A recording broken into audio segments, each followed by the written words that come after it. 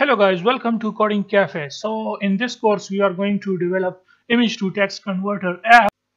So here you can see this is the home page. So if you press on this long press on that person icon, I mean phone icon, it will open up the phone camera, and let's capture an image from the Google which contain this text information.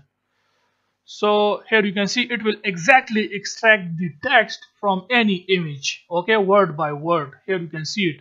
Let's test it for any other image, for example this one. Here you can see, so it is exactly extracting the information. Now also you can simply one click and it will open up the phone gallery. It will send you to your mobile phone gallery, and then you can choose any image from the gallery and it will do the image to text conversion. So let's create a new Flutter project. Click on it, select Flutter application, next, and we can simply give it name as image to text. And this app, basically what it will do, let me tell you, hopefully you have seen in the introduction also, that is whatever the image is, you will capture image with phone camera, or you can select any image from the gallery.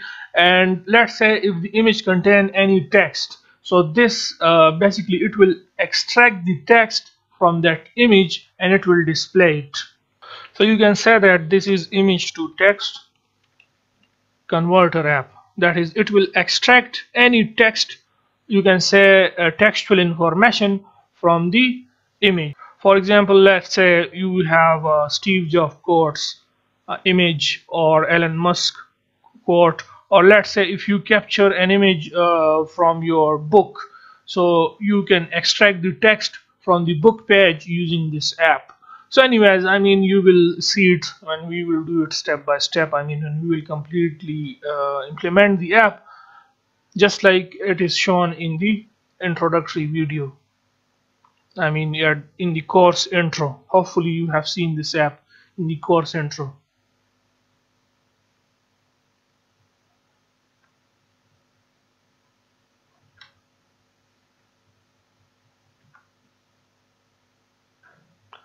So our project has been created successfully, and now let's come here to the lib manda.dot file. And as usual, as you know, we have to remove the my homepage class and my homepage stat. We do not need this here. Just remove this. Also, we do not need the theme, so remove this also. So the title will be image to text converter, and then let's create our pages. So right click on lib, new dot file splash screen, then import the material dot,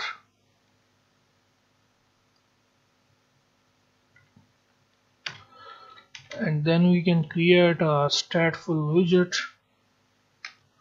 the name of which will be my splash screen. Okay, and then come back to the main dot file and simply remove this, and we can call our my splash screen. Now right click on the lib, again new dot file, and let's create the home page also. So we can say import material dot stateful widget, and let's give it name as homepage.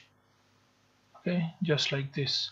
So now we have set up our project and we created the required pages.